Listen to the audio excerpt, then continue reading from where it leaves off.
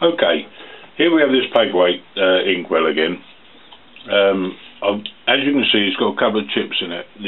I've marked them with felt tip pen just to show you where they are. I'm going to reduce these down using this piece of abrasive cloth. Just soak it in plenty of water, keep it wet throughout the operation, and literally just rub away the chip. Now this will take some time, but by doing it by hand, and particularly my thumb, I find I can feel the contour of the glass, thus reducing the chip but keeping the contour of the original glass.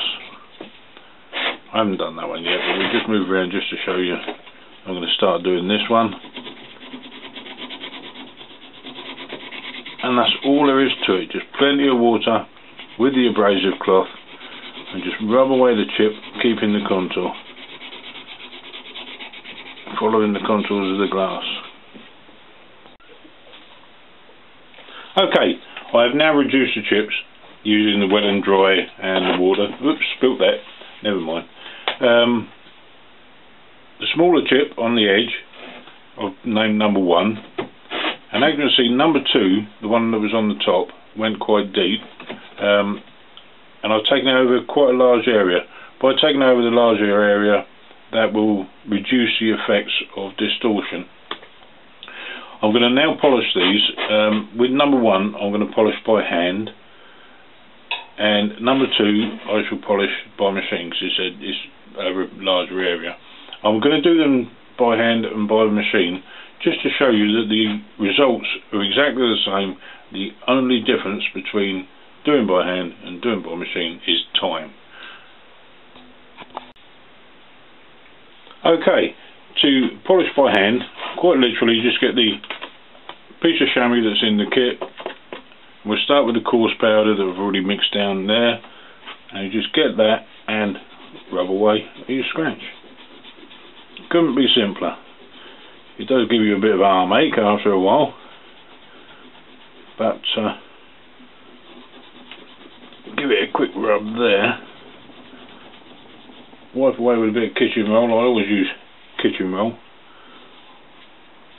and even on that short space of time, you can see it's already started to make a difference. Okay, now with the other one, obviously that's exactly the same process, only we're going to use the mop and the drill. Now this is going to be a bit noisy as usual.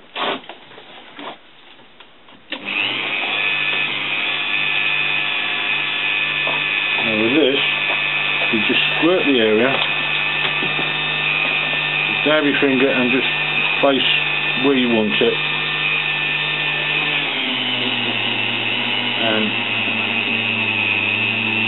as you can see, these mops will change shape to the contour of the piece you want to polish.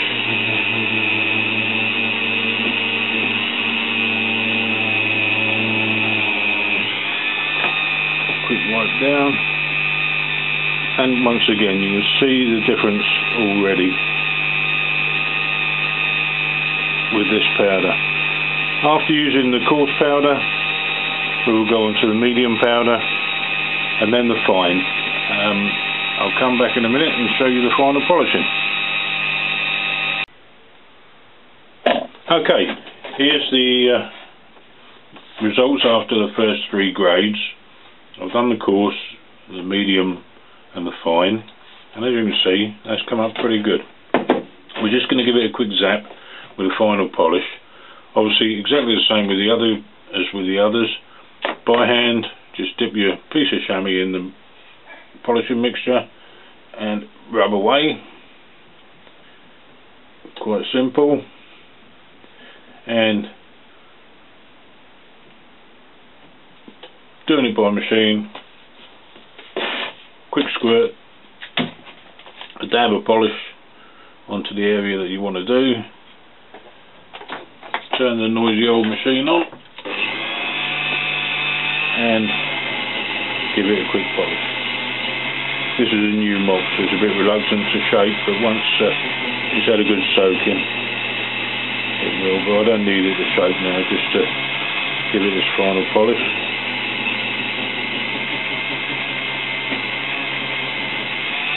Okay, quick bit of kitchen towel. Ooh. And there you go.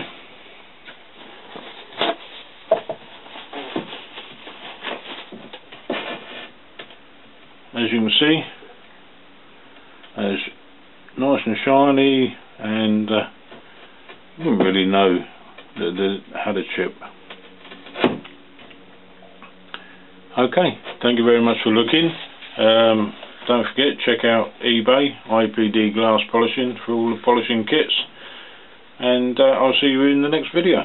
Thanks for looking. Bye.